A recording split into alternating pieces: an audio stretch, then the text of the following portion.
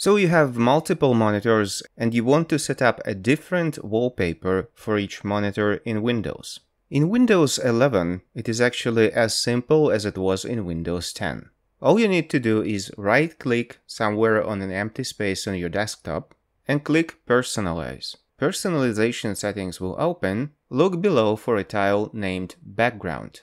Click on that and the image selection will appear. You can choose any image file by selecting Browse Photos, but for this example I will use the recent images that are built in Windows. So all you have to do is right-click on the image and a small menu will appear where you can set the same image for all monitors or set a specific image for a specific monitor. In this case, we can set one picture for monitor 1 and one picture for monitor 2. If you have more than 2 monitors attached and active in Windows, the settings will go set for monitor 3, set for monitor 4, and so on. So from here, you can very easily select a different wallpaper for each of your displays.